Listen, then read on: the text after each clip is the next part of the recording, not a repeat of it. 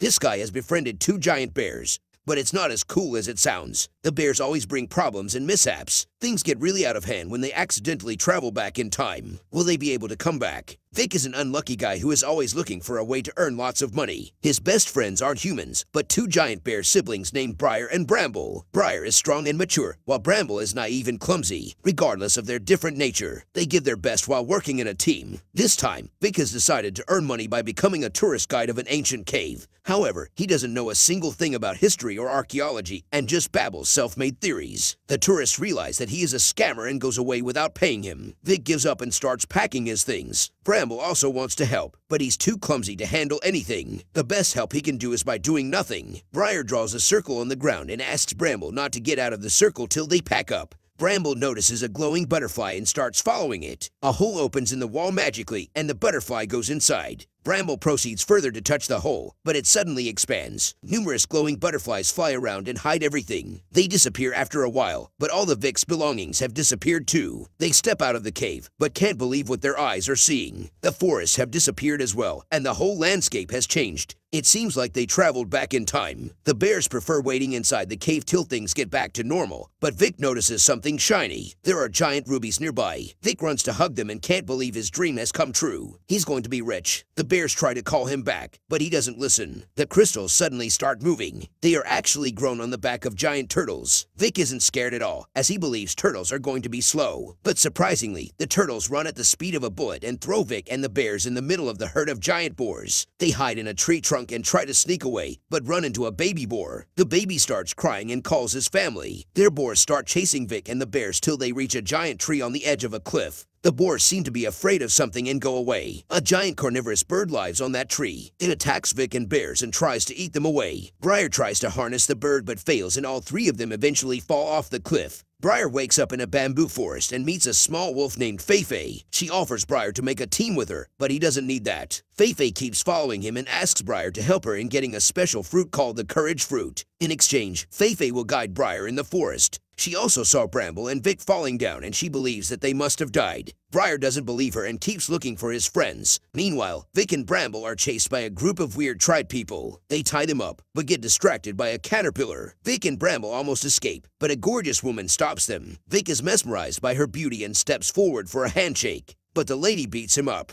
Afterwards, she knocks down Bramble as well and takes both of them to her village. Back on the other side, Briar is still being followed by Feifei. They encounter a giant sleeping panda that is the sole guardian of the forest. Briar also meets tiny pandas, but they are quite mischievous and don't let Briar continue his search. Feifei promises to help Briar get rid of the tiny pandas if he teams up with her. With no choice left, Briar finally agrees. Feifei climbs up on a tree and teases the guardian's nose to make him sneeze. The impact causes a plant to magically bloom, and all the tiny pandas stick around the plant to eat it. Briar is tempted too, but he must find his friends. Vic and Bramble are taken to the tribe village. The lady who brought them is named Lynn, and she's like a hero for her people. Even after eating a giant turkey, the tribemen are still hungry, so they proceed to roast Vic and Bramble. Before they can do that, a group of yaks attack them. Lynn has the strength of 10 men and fights the yaks with her bare hands. She knocks down a bunch of them, but they are too many in number. Vic gets attacked too, so he tries to distract the yak with a phone camera flash. The yak still hits him, but he coincidentally ends up on the yak's back. The witnesses assume that Vic is a hero who is controlling the yak. Bramble tries to help and they all crash into a hut. The yak falls unconscious, but Vic and Bramble survive. An old lady picks up the phone and believes that Vic captured the yak's soul inside the phone. She calls Vic and Bramble savior sent to them by the heavens. The people bow before them and ask for blessings. Meanwhile, Briar is still suffering in the forest with Feifei. Though he also grew up in a forest, this place has plants Briar has never seen or imagined. He lies down to take a nap while Feifei wanders around to look for food. She spots a rabbit, but prefers to eat fruits instead. Suddenly, a bunch of wolves reach there and bully Feifei. They call her a coward who can't hunt animals. Feifei refuses to accept that, so the wolves challenge her to eat the rabbit. Feifei can't do that, and the other wolves continue making fun of her. Briar sees this all and scares away the wolves. Feifei tells him that she lied about being tough. She is actually quite naive. Every time she catches the prey, she feels sorry for it and lets it go. That's why she wants the courage fruit. It's the most magical thing in the forest. Anyone who eats it will become really brave. It is said to be in the nest of the big bird, Duma. The bird also gained his enormous power by eating the fruit. He is always guarding the tree because he wants to keep all the fruits to himself. After realizing Fei-Fei's problem, Briar gets more determined to help her get the fruit. During their journey, they encounter many obstacles, but their teamwork makes everything easier. On their way, Briar notices a kid being attacked by the pack of wolves. Briar gets in the way and fights the wolves. Suddenly, the pack leader named King comes forward and scolds his pack for not being strong enough to catch a kid. The kid tries running away, but slips his feet. He hangs on a prop root, and Fei-Fei helps him too. King calls her a traitor who has gotten on the enemy's side. Suddenly, the tribe reach there and scare away the wolves. The Fei-Fei stay with them until she recovers. Briar finally unites with his friends, and they all go back to the village. Vic has been having a great time with the tribe, as they easily get impressed even by the smallest things. Vic puts on some music on his phone and starts his day by dancing with the tribe. Afterwards, he teaches modern things to them, like making furniture, cooking hot pot, making cars and bicycles, and so on. The party keeps on going till the phone runs out of battery. Vic wants to return back to his time, but to find a way, they must return to the cave where it all started. Fei-Fei has completely recovered so they can continue their journey. After covering a few miles, they lie down for a nap. Fei-Fei hears some weird noises and looks around to check. It's King. He scolds Fei-Fei for befriending humans. The forest belongs to the wolves and they should be the one ruling it. But their plan is getting destroyed by the bears. They must be eliminated and Fei-Fei is going to carry out this task. King promises to welcome her back in the pack if she brings the bears to the valley where the other wolves will kill them. The next day, while walking through the caves, the wolves wait for Fei-Fei to lead the bears to the valley. But she is not selfish enough to betray her friends. They reach the top of the cliff and divide the task. Vic and Bramble use a turtle to distract Duma while Briar and Fei-Fei head towards the tree. Fei-Fei is really excited and reaches the treetop in mere seconds. She starts looking for the fruit, but only finds the bird's eggs. The fruit was just a myth. Fei-Fei loses all hopes and recalls the past when her brother Hunter was alive. She wanted to be brave like him, but always let the prey escape. One day, her actions caused a negative impact, and she almost got crushed under the falling stones. But Hunter sacrificed his own life to save her. She still blames herself for that incident. Hearing her story, Briar remembers about his own past. When his mother passed away, he felt really sad and weak. But then he noticed his brother Bramble crying. To take care of Bramble, Briar forgot about his own sorrows. He acts brave to protect his brother. Briar believes that everyone is a little coward, and so is Hunter. But people pretend to be brave for the sake of their loved ones. Suddenly, the ground starts to shake. It's the volcano. It's going to explode. All the animals run away, including the bears and Vic. The cruel wolves are still after them and surround the bears and Vic in a corner. Thief begs King to let go of her friends. She is ready to face the punishment in their place. King calls her useless and a shame to the pack.